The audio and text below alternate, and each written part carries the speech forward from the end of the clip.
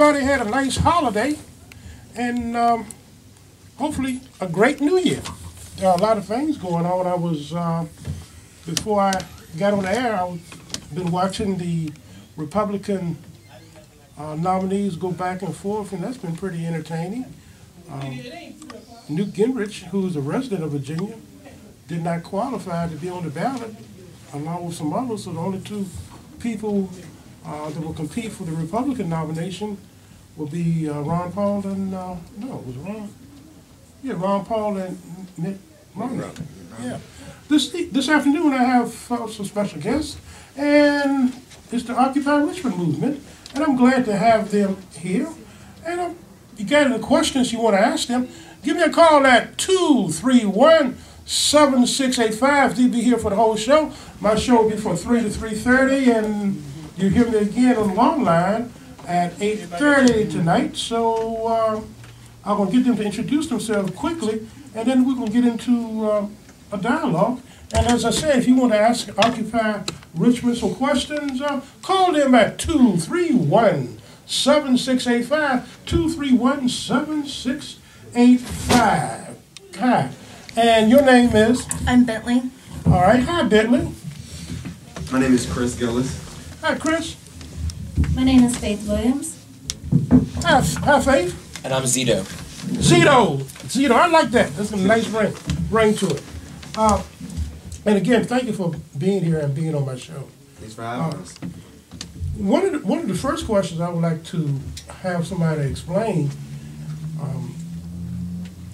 is the Occupy Richmond movement tied to or related to the Wall Street movement, Occupy Wall Street? Well, first I'll start by letting them know that each and every one of us speaks as an individual and doesn't necessarily represent the views of the whole movement.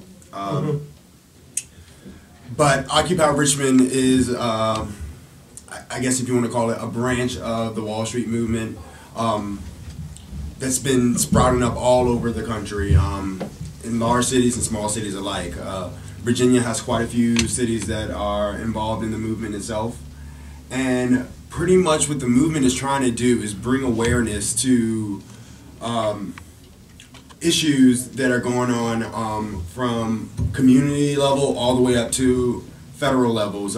Things like the corruption in politics, the greedy corporations, the money that's in politics, things on the community level like foreclosure of houses, the wealth gap issues that need to be brought up.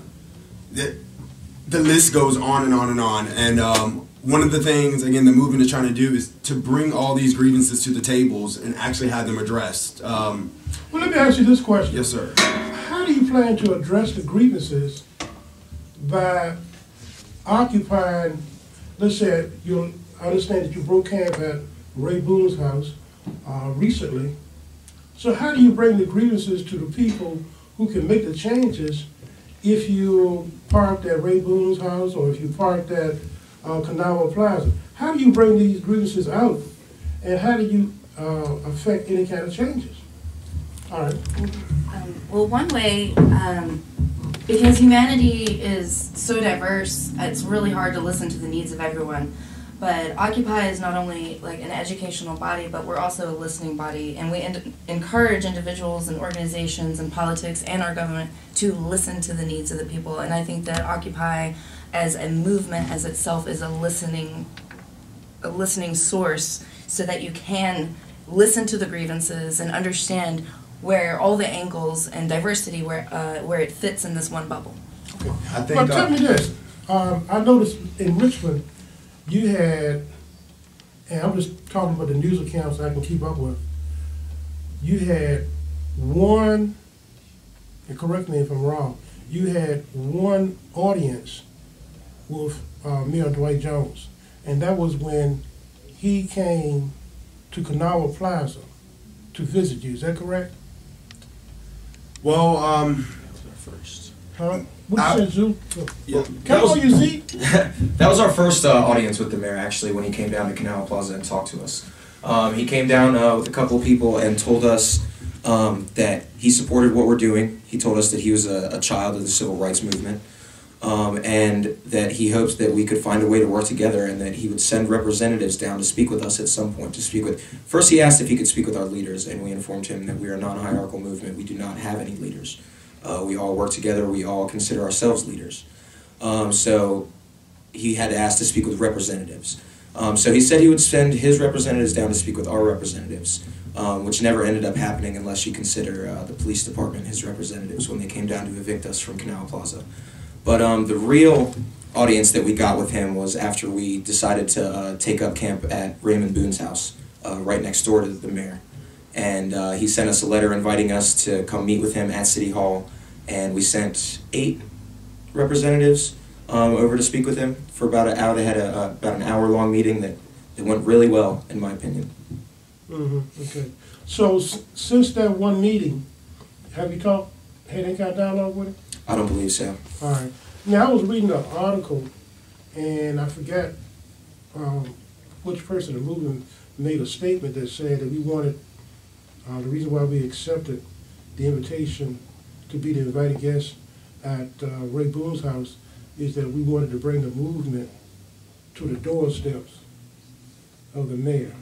Right, and I can only speak for myself on this one. Okay. I think that was part of the motivation to go there, but it was also, we were disenfranchised again when we were not able to take Monroe Park. We felt we really needed a space to actually physically occupy so that we can come together and be together and have a place to really have group discussions. So we did do it to be at the footstep of the mayor's door. That is part of it. But I think it was more so to have a space again, to have a space to occupy, because it gives us the ability to get a lot more done, I think. And I think that was the real motivation behind taking up. It just happened to be right next door to the mayor, which was very helpful. Okay, so it really didn't matter, it just mattered you wanted some space.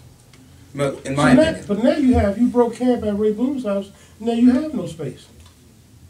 I believe that is false. We do have space, and it's called Richmond, Virginia. Oh, okay. All right. We're Occupy Richmond, and occupying a physical space, whether it was at Canal Plaza or Monroe Park or Mr. Boone's few acres of land next door to the mayor, that was just a physical space used as a tactic. And when I say tactic, the movement is more than just about sleeping in some tents and hollering around with signs. That was one tactic we used to get attention, and we're here on your show, and we've been on the news and in the newspaper. So that was a tactic used to get attention, to bring attention to what the many issues that have been swept under the table by our local government, by federal government, state government. So now we have this attention. And we're moving into phase 2, you know. And phase 2 might not necessarily have anything to do with camping. We declared success on our mission was to get out there, to get attention of the mayor, to get attention from the country, to get attention from different communities, so they can start asking questions like, what are they out there for? What are they talking about? To get this conversation rolling. Those are the questions people ask. Let me ask this young lady a question real quick. People sometimes wonder who you are. And how would you explain who you are? For example, you're saying you don't have any particular leader. And I noticed that when you meet in what you call a general assembly. All right. So for somebody in the public, who are you? Occupy as a whole it's a group of the people, and it's kind of like Bentley was saying, we are a listening body. Not only are we a listening body, but we're also, because we are seeking to bring attention to so much of the things that a lot of the major forces at work, being the major media networks, being major corporations, being politicians, would like to be ignored. So we're the people, and that's why it's so important to get all of the people involved. If saying that we are the 99%, we need all of the 99% there. We need to open up this listening discussion so that we can then go before our government, we can go before these big corporations, and we can go before these people and really actually demand change. These are the people who are supposed to be representing us, and they're supposed to be speaking for us. Well, now we're at your doorstep, we're here, and we're telling you that the majority of us do not believe that you are speaking for us. I've opened up dialogue with a lot of people who claim to be what they call anti-Occupy. And the first thing I have to say to them is always, well, if you feel so strongly about this, you should come to Occupy. That is where you should be. That is how you get your voice heard. We're willing and to listen to everyone, because everyone's voice does matter. And that is what's really important about this movement, is we're here to more so create unity. This country has been run on division for a long, long time. And now it is really time to unite the people so that we can be heard, so that the proper attention can be given to the issues that really deserve the attention that we're forced to really not pay any attention to, because they're given no coverage. They're generally kept out of the public eye, and we need to bring awareness to that, and we need to bring education to the table so that the people can even know how to formulate and properly have their opinions. You can't create an opinion with limited knowledge, and we're not being given total transparency right now in lots of different areas. You go and you try and see who owns the Federal Reserve. Good luck doing that, because they won't tell you. That's a problem. That's a problem. We need to know where our money is coming from. We need to know who these big corporations are who are backing our politicians. If anyone else accepts money. Part of the Occupy Richmond movement, what would they need to do to qualify? To qualify? Yeah, to be a part of it. I guess you just be a human and care and show up. Yeah. And have a voice. But how do you attract the people to make them want to come? Because basically, they see you in the newspaper, on TV, they see you in some tents. But how do you get people who want to be a part of it? And then if you have no leader, like she was talking about some of the things you want to get done, how do you get to the people that make the laws? For example, how do you get to the city council people? How do you get to the people in the General Assembly? You can't do it from your tent. This is a hard question. I mean, I think someone would have to just be interested in what the Occupy movement is, and a good way to be attractive is to have everyone included. And one way to do that is to throw events and have workshops and get out in the media and basically show that we're not invisible and we're not going away, and anybody can join at any time, and you don't have to camp, you don't have to be in a work group to be involved. There are multiple ways to be involved. You don't have to pay to be involved.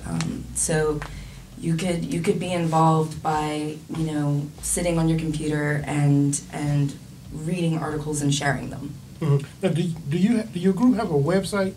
Yes. All right, then give our listening audience the website information. The website would be occupyrva.org. Okay. And it'll have a link to our Facebook site on there as well from that site. So if you can go to your website and go to Facebook to get information. Yes, sir. We've got those two outlets. So how often do you meet, and how do you meet? Do you do it online or what? How does that work? Well, like you brought up earlier, we meet in a group called General Assembly. That's when pretty much all the individuals come to our chosen meeting site, which they were happening at Ray Boone's camp. But on January 8th, we're going to reconvene and post our new location that we're going to be meeting at online. We also have a phone number available. What's that phone number?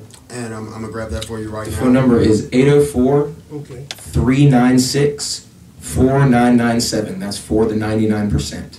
804-396-4997. Okay, great. And General Assemblies are pretty much when everyone gets a chance to come together. We go over our agenda agenda items, whatever they may be for that day. We have time where everyone can step up and talk about whatever on their mind, whatever issues going on in their community that they want addressed. We have space for announcements, whether you are hosting a rally or a protest, or we want to try to get everybody together to go to City Hall. We have space for work group announcements. The GA is broken down into different work groups. The medical team, direct action team, outreach and education, special events, media. And in these work groups, those are pretty much how we perform some of the actions that we do. Again, the camping was a direct action tactic that we employed. An example of outreach is what we're doing here now, where we're here with you, outreaching to the public, trying to get them interested and letting them know that this is an avenue to have their voice heard. And power comes in numbers, and we're all the peoples. So the more people, the more power, the more voices, the more ideas that we can talk about and try to employ. Mm-hmm. We have a great media team who keeps the website going, mm-hmm. who video records and photographs our events and rallies.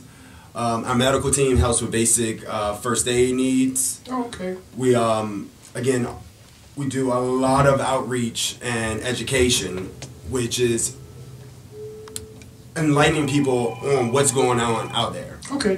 I think we got a phone call. All right. When I was coming over here today, I was telling somebody I was going to interview Occupy Richmond, mm-hmm. and the guy started laughing and said, "Well, they'll be gone after it gets cold." I said, "I don't think so." I said, "I think this group is serious." And he said, "Oh, get a call. Thank you for calling."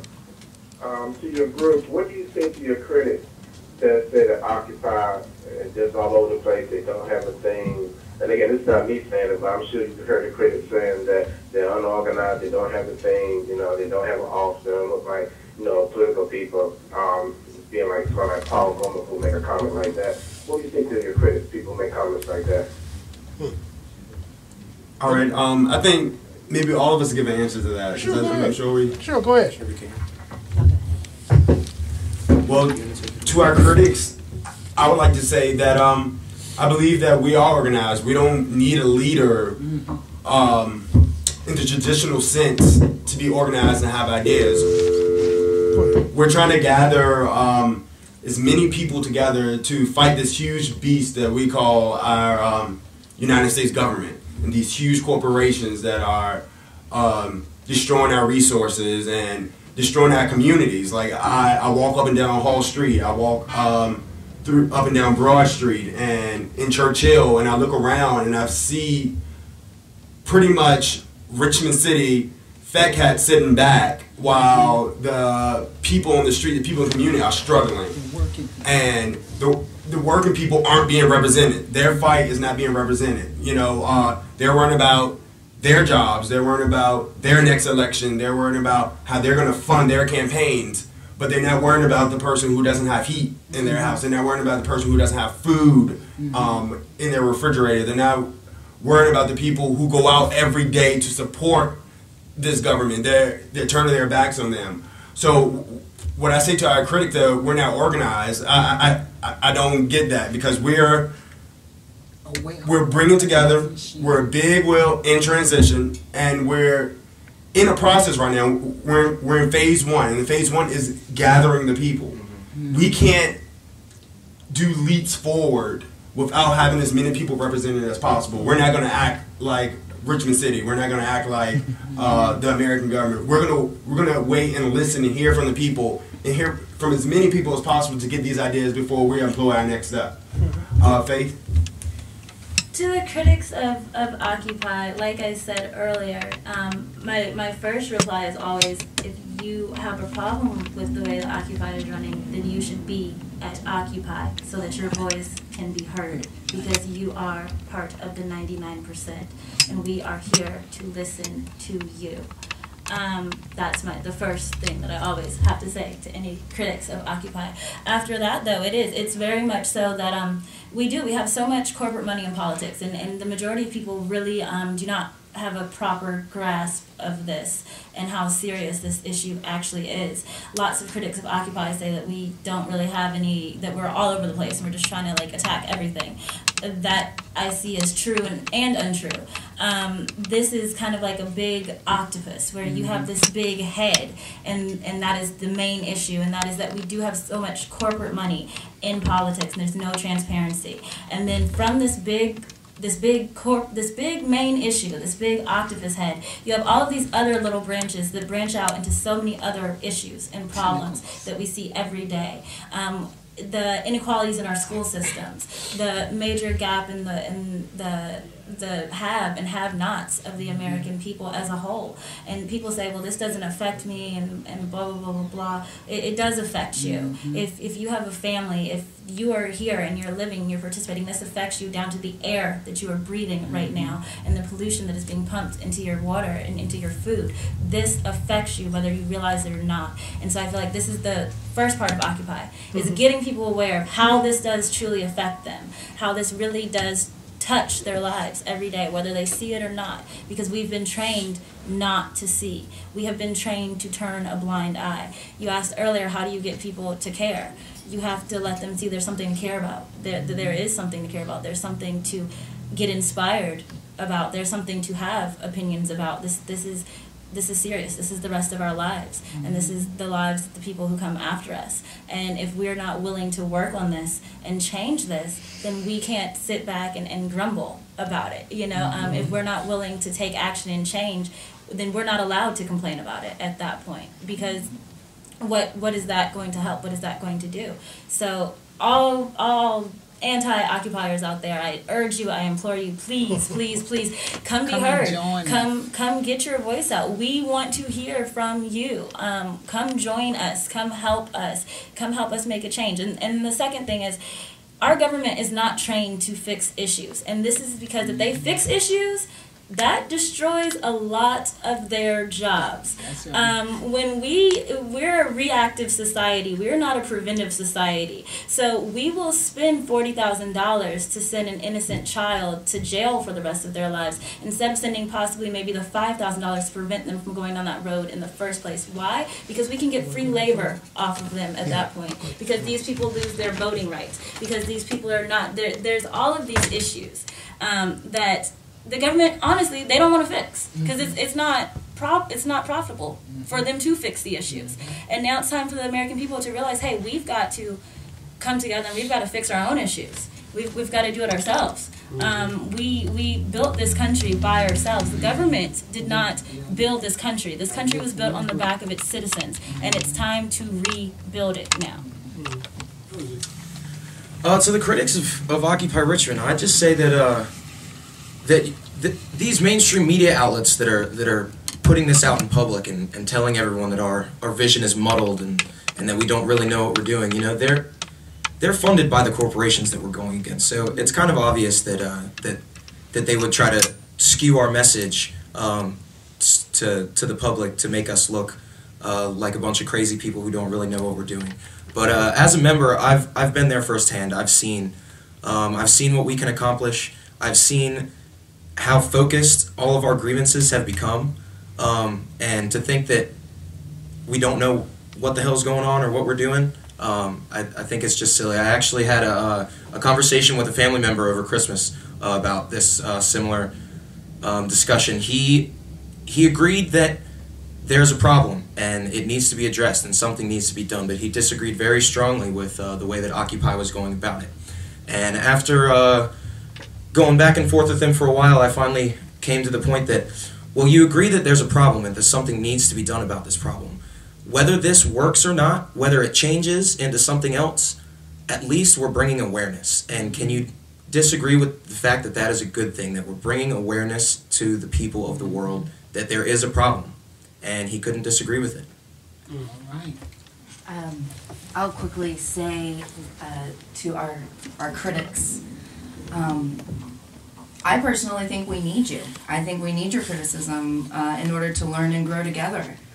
I think it helps us grasp a better understanding of all the different angles and viewpoints that are very important to know. And I think the Occupy movement is open and welcomes all critiques. Do you think that, got a call? Welcome to the Starmakers Show. Hello? Hello? Okay, we might have lost that call. All right, let me ask you this. Hello? No, we lost that call. Hello? Preston? Okay, all right, great. The other question I have in mind is that, according to what I read in the newspaper, you're going, I guess first of the year, you'll be going into a phase 2 or another phase. The first phase was to get attention. You've done that. You've gotten plenty of attention. And you have people, I hear people talking and asking questions. So you've cleared up a lot of that. Tell us a little bit about this next phase that the Occupy movement is going into. What is that? Can you talk about that? I can speak one aspect of it because there are many multiple directions we'll be taking. But starting January 1st in 2012, we will begin our first intentional community within Occupy. It's a building project that's going to start in Manchester, and the idea is to spiral out into other communities such as Oregon Hill, Carver and Jackson Ward, Churchill, the Hood, where there's already a large population of occupiers already. And the idea is to create these hubs, one where traveling occupiers can come and hang out with us and join us in our meetings, and two, also to reach every community and start doing whatever local projects that you can within your communities, and to stay interconnected with all the rest of them that we will be constructing. That's interesting. Also, 2012 is a big year that I think all of us know about that. We have a lot of surprises planned, and if you want to be part of planning some of those surprises, definitely starting January 8th, the Occupy Richmond General Assembly will be meeting. Again, check out the website. January is just a big month in You got general. a location yet? We are working on a office space. I know people had some questions about that. We're working on getting an office space and some warm inside space where we can hold some of our meetings, and we could have a central office where people can drop off donations, stop by, grab a meal if they need to, just come in and talk, have their ideas, be able to use the computer or phone if they need to. But January, the Virginia General Assembly is coming back, and we are definitely going to be a presence on Capitol Hill. The Virginia People's Assembly is a statewide organization pretty much set up to address grievances and to bring these issues to the legislators on Capitol Hill. They also have quite a few events going on. Well, let me ask you one quick. You said the Virginia People's Assembly. Yes, sir. Now, is that the occupiers? No, sir. Who are they? Virginia People's Assembly is a group that we've endorsed. It's many individuals from all over the state that were in existence before Occupy came about. They are picking up some of the same issues that that we're involved in, but it's a larger collective of, again, people from all over the state, from Charlottesville, from Virginia Beach, Norfolk, Northern Virginia. They all come to Capitol Hill and bring attention to the real issues, like the issues, and not this skipping around the issues or pushing it off to later. We want to address these issues now, we want them heard, and we want them resolved. Again, how are we going to do that? By hearing the voices, figuring out what the actual issues are, speaking to each other about some solutions, and then putting those solutions in play. Martin Luther King Day is going to be a big day on Capitol Hill. We encourage each and every one of you to come out there and support us. Support yourself. Support your rights. They're there on Capitol Hill trying to slowly but surely take away each and every one of our basic rights. and we're trying to stop that from happening. And you can have a part in doing that. You know, I know I don't want to have my rights taken away from me, and I'm surrounded by a group of people who don't want their rights taken away from them too. So what can we do? We go to the source, and the source right now is Virginia Capitol Hill, and we're going to be spending a bunch of time there throughout January. Okay. And again, stay up on Facebook, stay up on the website, read, and educate yourself. There's so much going on out there, and we want people involved. We want people to stop giving away your power to the government, who doesn't care much about you. They're just giving you enough to keep you stringing along. Mm-hmm. But it's time to put our foot down and say, you know, we're about something. And enough is enough. Enough is enough. Zito. Yeah.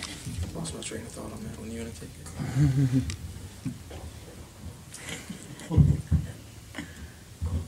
Gosh, okay.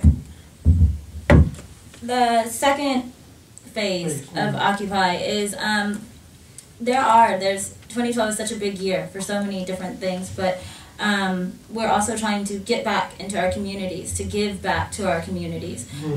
We are going to be a strong presence in all of your communities, and we are there to help. It's one thing to criticize the government and say, okay, well, they're not doing anything, and to be a critical eye, but like I just got done saying to the people who criticize Occupy, well, now we're going to do something about it. There's many different avenues of this. Getting back in our communities and listening to the problems and then coming up with viable solutions to fix them ourselves.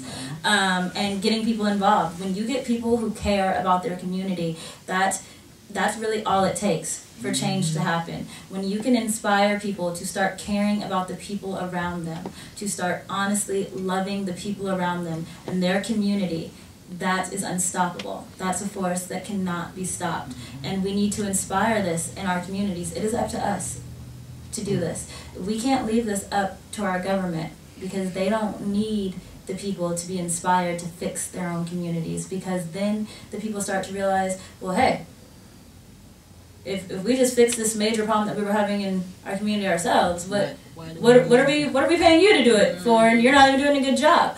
So that's not why, they're not going to encourage us to do this, and that's why it's so important for it to get done.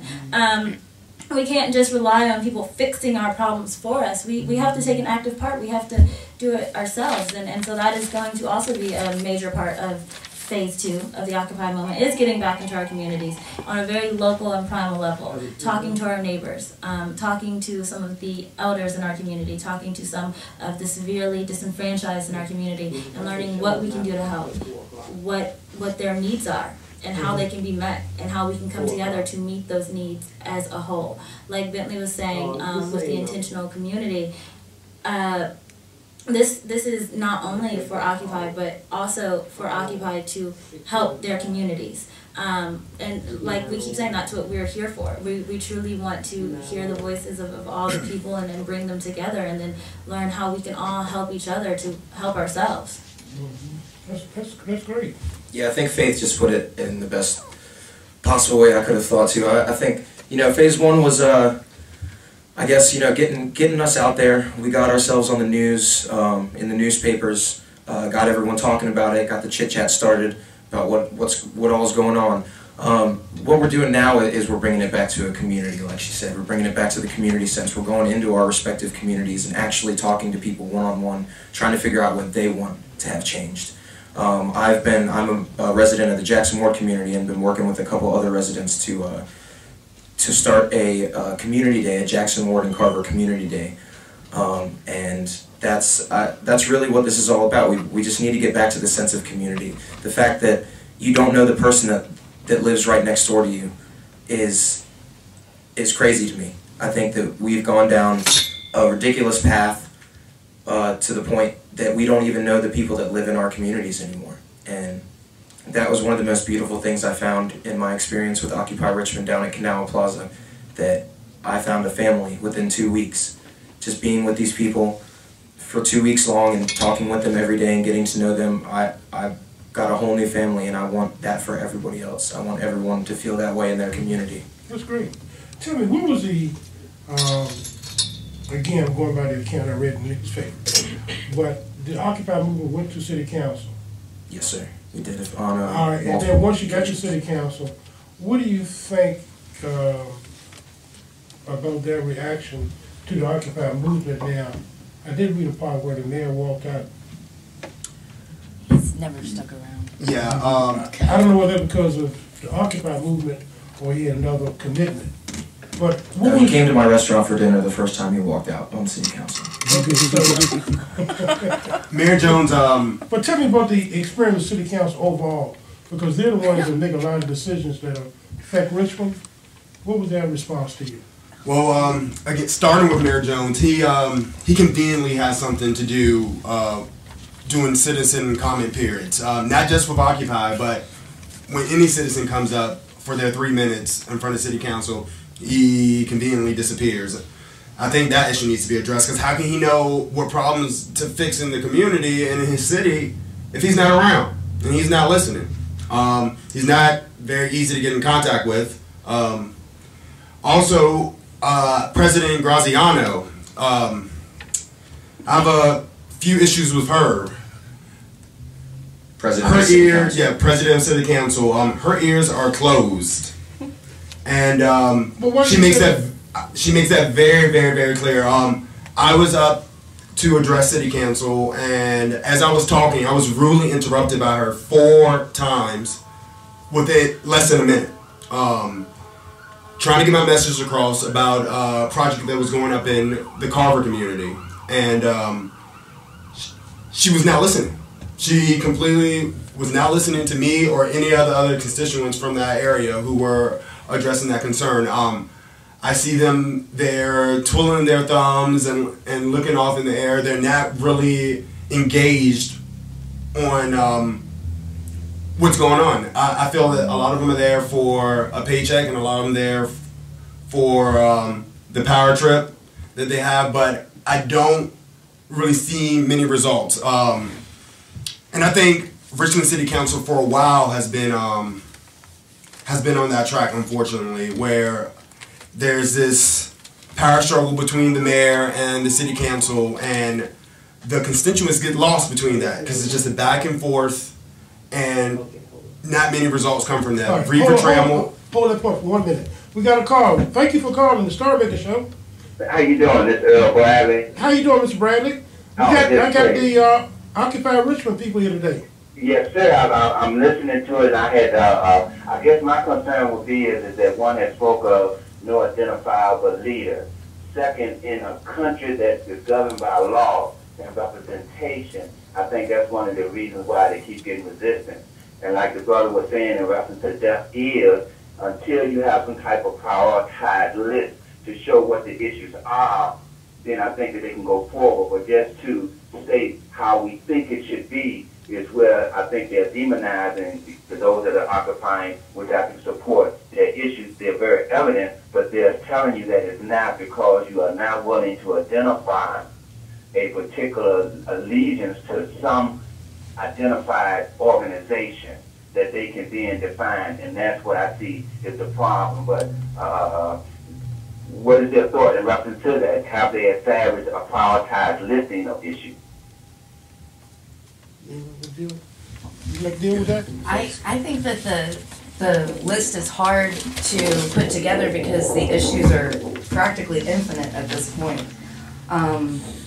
And I think what the Occupy movement is mainly doing is one of the biggest targets is we're able to point our fingers at the monetary system, because the government pretty much places value on you as an individual through the value of your bank account. So that's the #1 demand of Occupy, I believe. So you're against when the Supreme Court has identified corporations as people? Absolutely. Yes. Yes. I feel as if though, like I was saying earlier, you have this spiraling problem, which Bentley was referring to, that has infinite issues. The main issue behind these problems, as you'll see in any business arrangement, when you ever notice that something's going wrong, trace the money. Always trace the money. Always trace the money. And that's the issue, and that's why the issue is coming about, that you can't point a finger at one major big corporation or make a prioritized list, because when we trace our money through the corporations, we trace them back to this Federal Reserve Bank of ours, who has no transparency. We don't know who owns it, and that is the problem. I'll get off the line. That's why I'm in agreement with y'all. I'm right there with you. But what I'm saying in reference to the government, because they're utilizing their money that they're able to influence through lobbyists, the legislators, in order to create the laws, allow them to do the deregulation and so on and so forth. That is what you're up against. So until we're able to get the legislators to create the laws that benefit the people versus the big corporations, then we got something. I'm in agreement with you. Go back to 1621, the merchants investors. It starts back there with the old money. I'm there with you. But we're dealing with that. So what do we do as a people then to address how they are constitutionally, lawfully doing what they're doing? We take our power back as a people. We elect these people to represent us, and everyone is in agreement that it's not happening. So that is why it is so important that we all come together and we go, hey, guess what? You're not doing a good job. Take corporate money out of politics. We're not asking, we're demanding. Take it out. Take it out. We've given you your power, and now we're telling you, take the corporate money out of politics. And I think that you'll find when this happens, a lot of our politicians won't even want their jobs anymore, to be quite honest. When you take the money out of it, what are they there for anymore? And that's the rallying cry of Occupy. Come together to take our power back. We have another call. Thank you for calling the Starmakers Show. First, again, I want to remind young people what you're doing. I know the Democrats, Republican Party have the numbers that shown that you scared the Jesus out of them. What are some of the groups and what kind of, should we say, trinkets they've offered to kind of quiet you guys down? I'm sorry, caller. Can you repeat that question? Yeah, I was saying between the Democrats and Republicans, what kind of trinkets or what kind of gifts have they offered the group to kind of quiet you guys down? Because I'm sure you shown by your activism and as well as your force that you scared the Jesus out of them. So what are they doing to kind of get you guys to compromise to quiet you guys down? Well, really, they're not offering us anything. They're trying to shut us up by what they put out on the media. They're trying to shut us up by kicking us out of public spaces. They're not really bringing anything to the table but their old games. And anybody who wants to step up against the government or who thinks they can do a better job, I think the government always has an answer to that, and that's to try to shut them up. There's been no bribery, not through Occupy Richmond, not through Occupy Richmond. So all we can say is that we're not shutting up anytime soon, though. We're not going to take any of their gifts. We don't want their gifts, you know. Faith? I think that's one of the main reasons the Occupy is so very hesitant and so very against these leaders that everyone keeps telling us we need. It's not easy to bribe or try and coerce a collective group of people. It is easy, however, to coerce or bribe a few people or a single person. That's what we see is happening in our politics today, and that's why we're kind of very hesitant to allow that to happen to us. They would, in effect, if they wanted to try and bribe or coerce us to try and get us to shut up, then they would. They'd have to bribe the 99%. They'd have to bribe the people. And that's not possible. So instead they have to run a discrediting campaign where they make us sound crazy and like we don't know what we're talking about. But you notice that when it comes to this discrediting campaign, they don't ever actually come and talk to us and put us in front of the people. They'll tell you what we think, but they won't let you hear from our mouths what we're thinking and what we're saying. That's interesting. We have another call. Thank you for calling the Starmakers Show. I have as my guest the Occupy movement. Hello? Yeah, go ahead.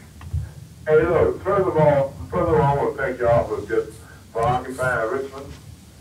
And Occupy WCLM. Thank you. Well, I'm glad to have me here. Along with you, Starmakers, talking about the issues that we go through daily in life.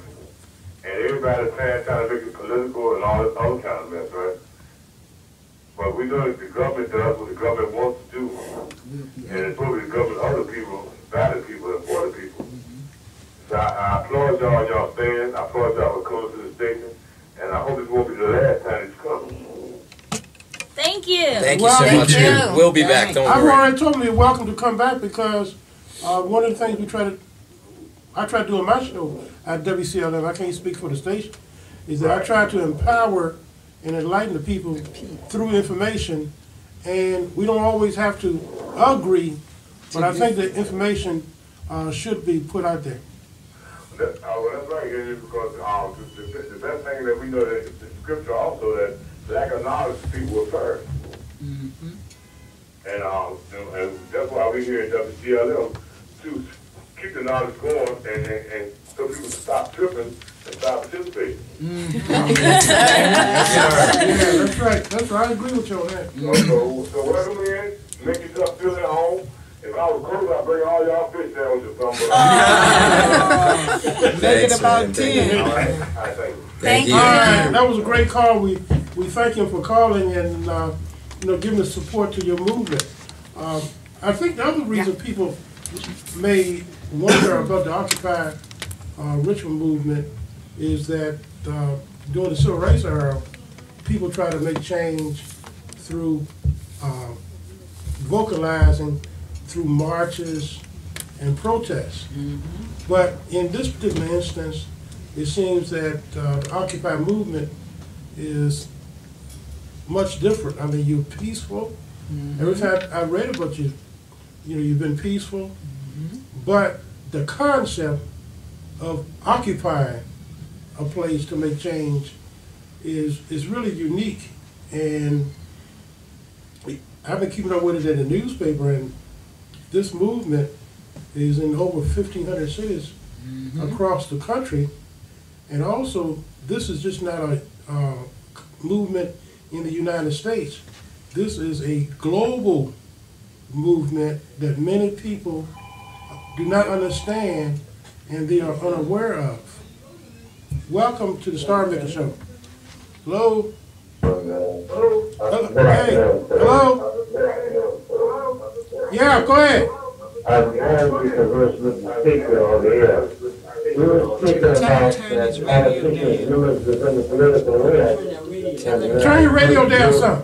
Yes, sir. Turn your radio down some. Back off. It's there's an easy way we can eliminate a lot of the political arrangements that's been entailed on the public in this country. Now, the first mistake that the average American doesn't look at is this. First of all, you have a political adversary in New York or California, regardless, runs for office.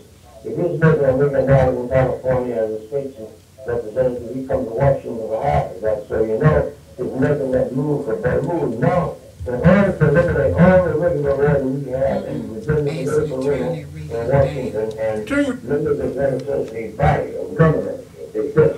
If you elect a politician as a senator or congressman for 2 terms, that's 8 years.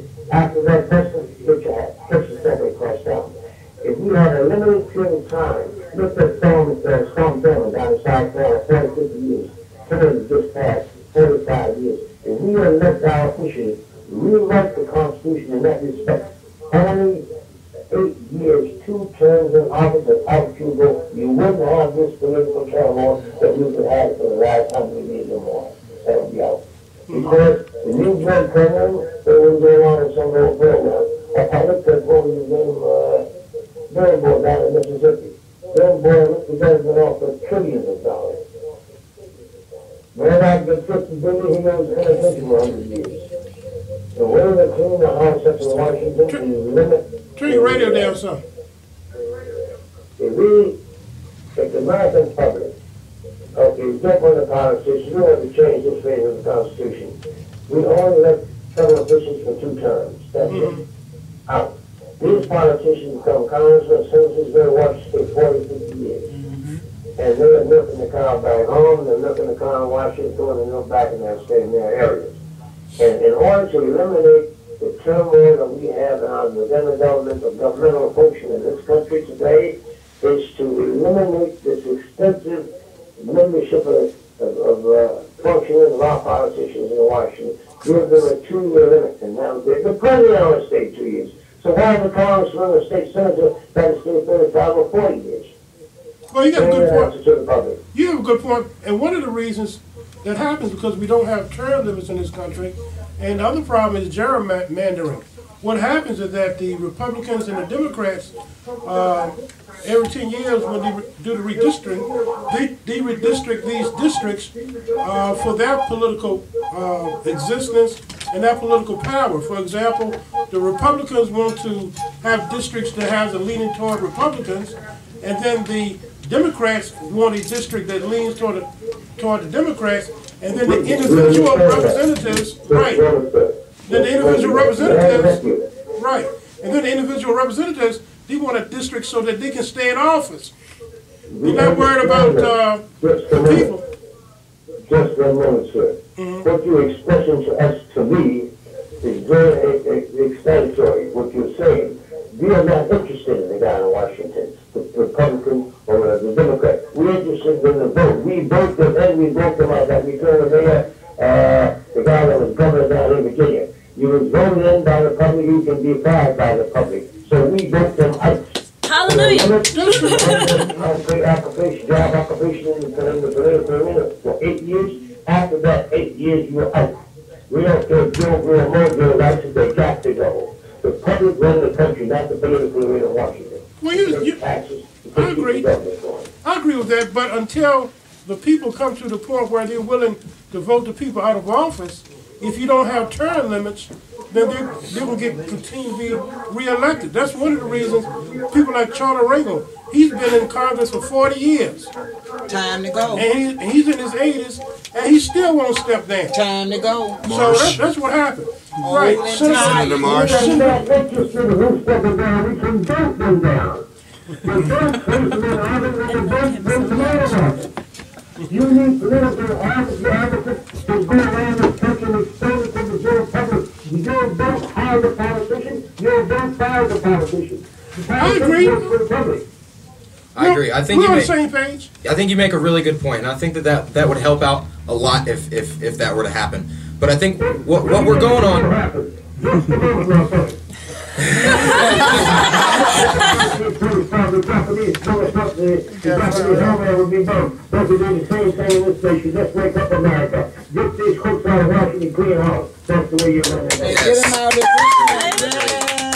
Agreed, but all I'm saying is we can't put a Band-Aid over it and hope it goes away. We really need to take it head on and deal with it at the very core, and that's money in politics. If we can get the money out of politics, then the politicians will care about people, which is what they're supposed to care about. That's what their job is.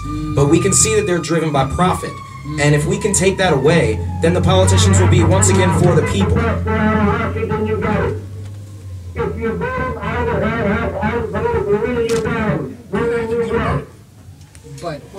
but the other problem you have, the other difficulty in voting people out of office is finding good people to run. Exactly. For example, 3 people have already announced that they would not run for re-election on the school board. Good. So if the people from the community don't step up to the plate and put their hat in the ring and run, then the political insiders are going to find their candidates and run their candidate to keep their agenda going.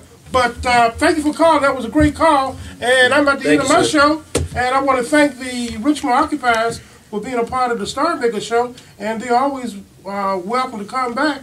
Just give me a notice. I'll be glad to talk to you again. And I have a show tonight at 8:30. And you're welcome to come to my show at 8:30, one or all of you. And I think the next part, I'm done. And next time is P.T. Brown. Get Down, I think is coming up. I'm not exactly sure. I just wanted to go ahead and inform everyone of the next event Occupy Richmond is having is Occupy the Hood on January 7th at the Oak Grove Playground. Please join us and see what we're about. And thank you so much for having us here on the show today. And to all of you out there who are listening, we really appreciate you listening to us. Thank you so much. And thank you for coming. Glad to have each of you. All right, baby. Thanks. All right. That was all right. Thank you. Was that all right? Thank you so much.